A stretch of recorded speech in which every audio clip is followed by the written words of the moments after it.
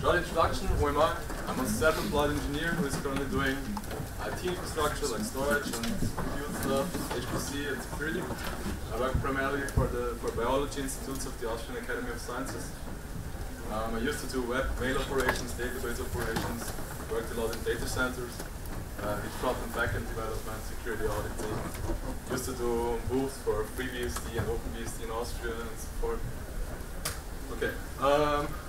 I want to do a short raise of hands. Who of you is developing open source software?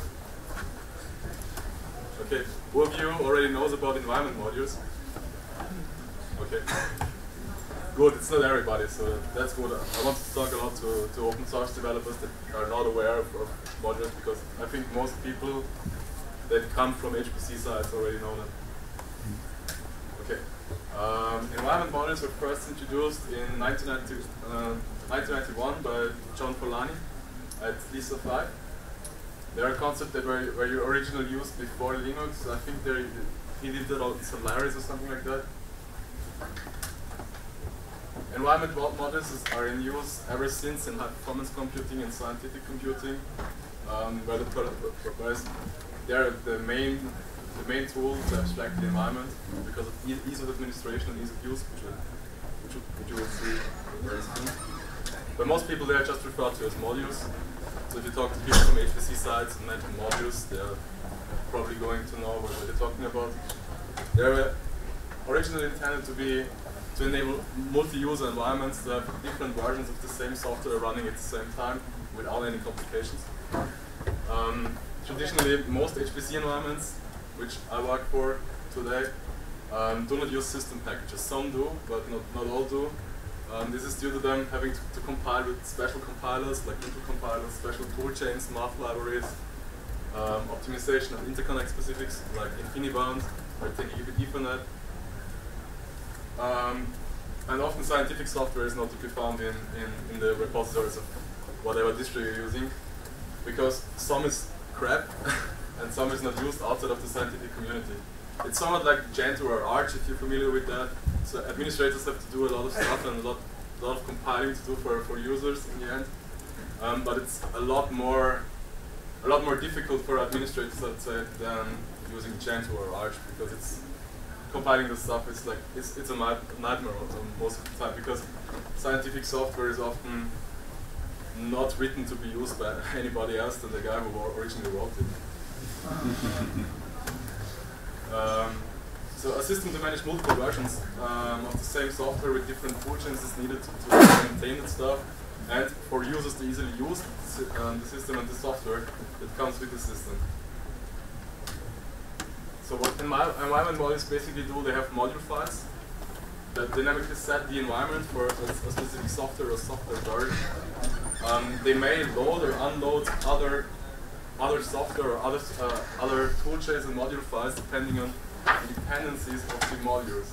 Examples include path, man path, LD library path, LD preload and stuff like that you probably know from developing software.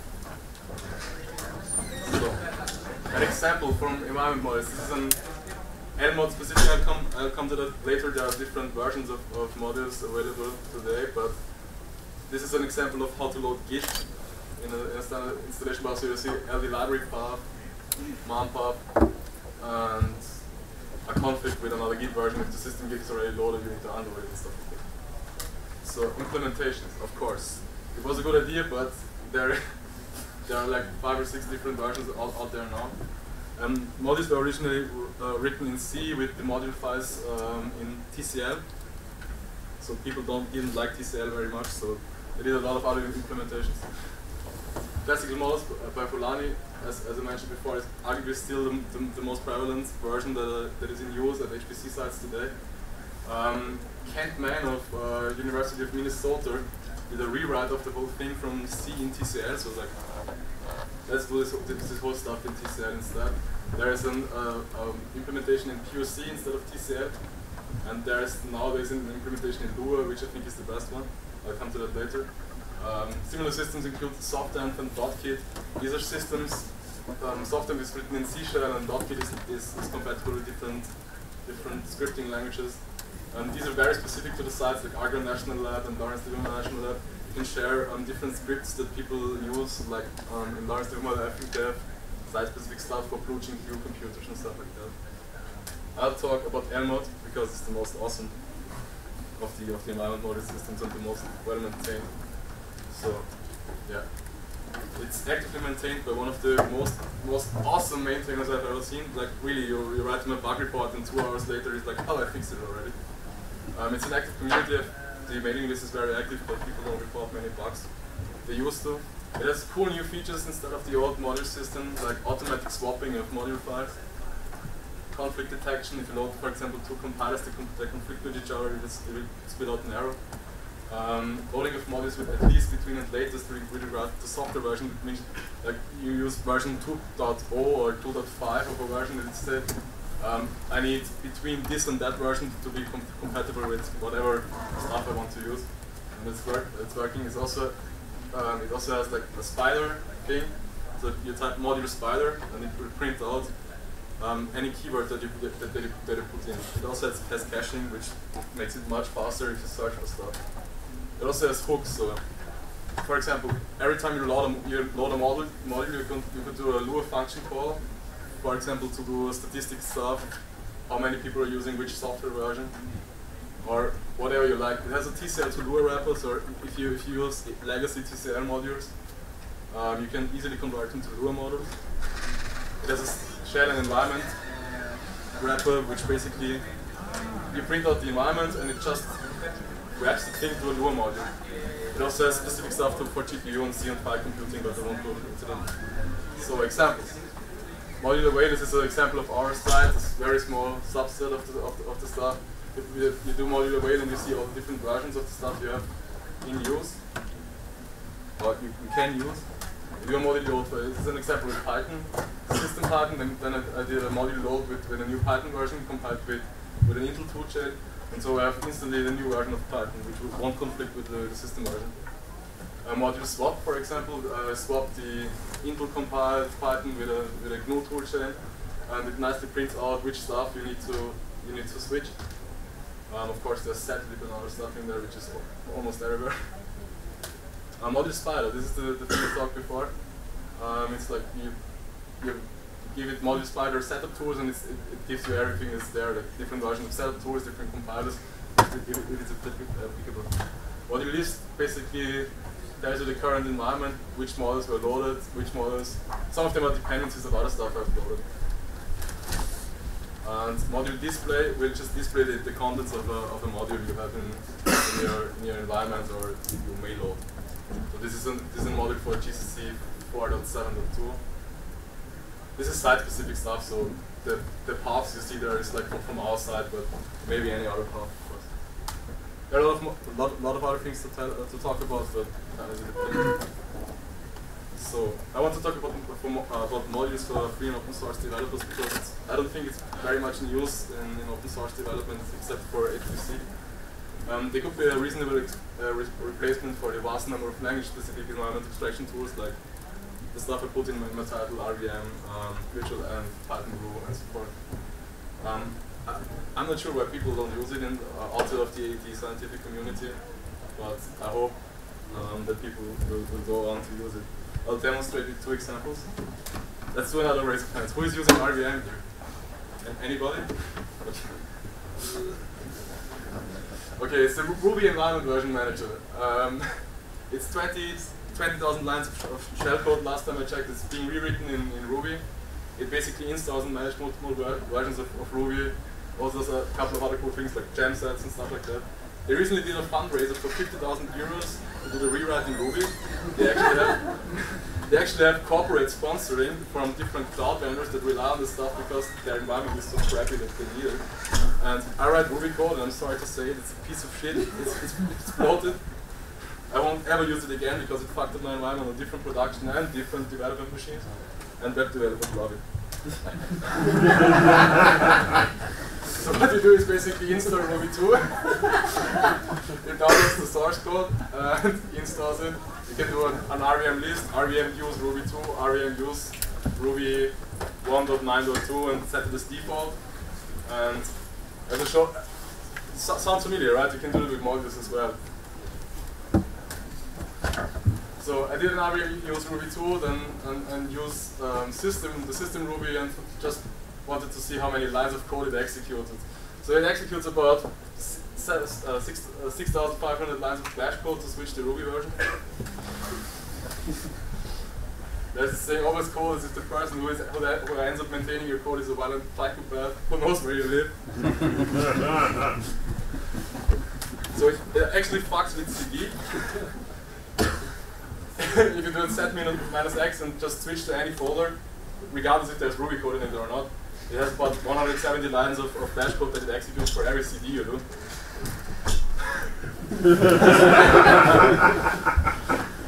So maybe not the best benchmark, but you do an RVM implode and it's like instant, and without it it's like you can measure it, but of course shell is very fast now. But if you're going to use anything like that, please use RVM or consider using RVM.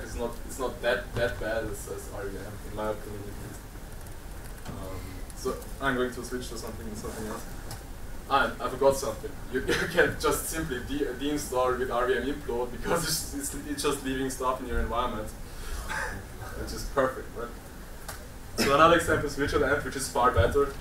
Most people know it. I use it as well, but it's basically the same story. You create a little environment which is a sandbox for Python stuff. People tend to use it a lot, and if you ever use like web projects and stuff like that, you come across beta projects, you'll have like requirements, TXT files with like 400 or 500 different dependencies in there, and that's just a bad development practice in my opinion. Inactivate is actually about 15 lines of Bash code, if you have ever looked into it, in comparison to RVM, with 6,500 lines of Bash code.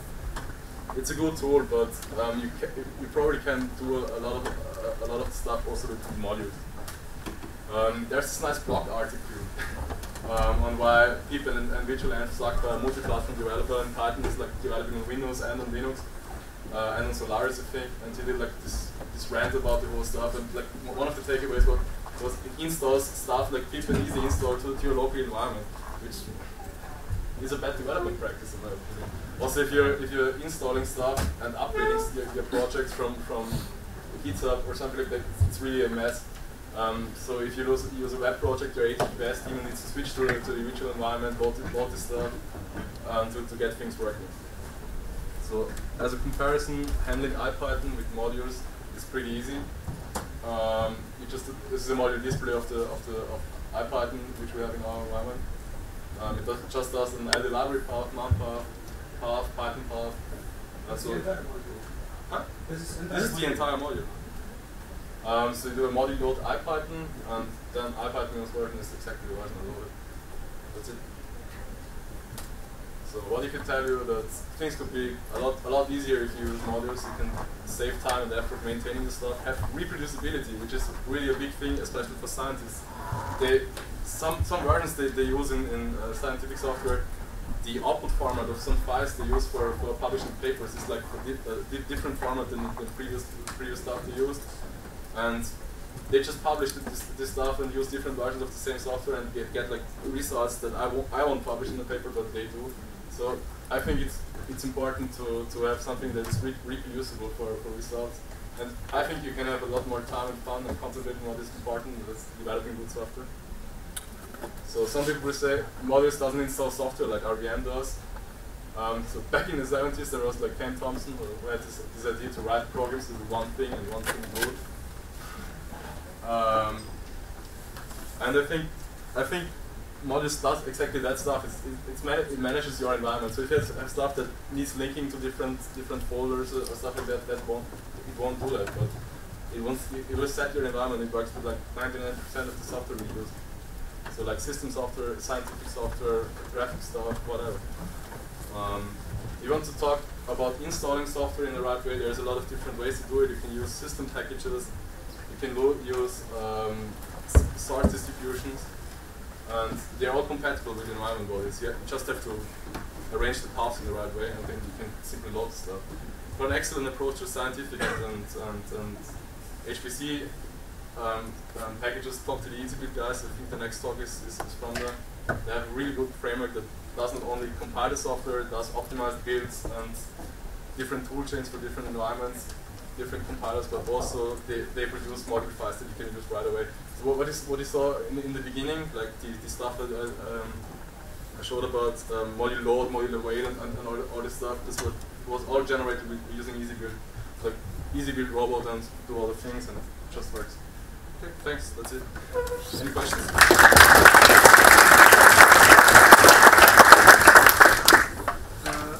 I gather that if you activate another Python version, React modules, and then run fig the Python package installer, it will install them inside the module. It depends. Yeah. What we do is like we install stuff that uses pip with EasyBuild, so you have packages for that, but you can use system packages and just link to the stuff. It depends on what you want to do. But models aren't a sandbox environment, right? It just modifies your environment variables. Yes, if the path is modified and well, virtualenv replicates all the includes lib and bin, so obviously that works, and models probably is a little bit lightweight, so I don't know if it is a drop-in replacement also for that use case. No, it probably isn't, but what we do is we build stuff with EasyBuild as modules, so if you have like different tips, stuff and stuff like that, we just load that with EasyBuild and compile it and load it afterwards as a module. Basically all the module does is it like replaces the Python. It gives you a different Python executable and set the Python file differently. That's it. Okay. What about persistence? Like when I have the module and I want it to be always used, so is there some machine runs that it's you can do that. Like this is one of the features of Lmod, that you have like persistent stuff or stuff that is loaded all the time when your environment starts. This is very new.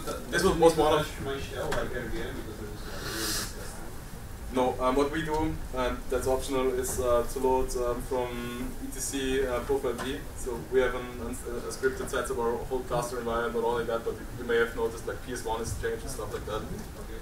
And we do that. So that also loads modules, Lmod in that. And do you package it with some package manager? We use EasyBuild for that. But just wait for the next like, can you package your module with RPM or that? Your code, yes. Okay. So one more thing, it has been covered. The cool thing about the environment modules is it's shell agnostic, so it doesn't carry to be Z shell or bash. Yeah. So you mentioned dependencies between modules. At that point, modules become environment packages almost. How do you solve the dependency problem? Because it's like a satisfiability problem. Somewhat. So you have families of modules. Some families can interact with ours, like compilers, and then you have modules. You may have noticed like conflict and have a package in there. So if it conflicts with another package, say no, you can use it, or you need to swap it with another package. Simple as that. Okay, so you maintain all the individual conflicts yourself.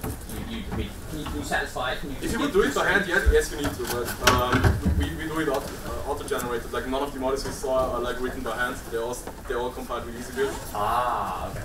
So I think I have this slot because they are going to talk about EasyBuild, and like this is of course a question that pops up. Right? All right. Let's close it here. Thank you, Aaron.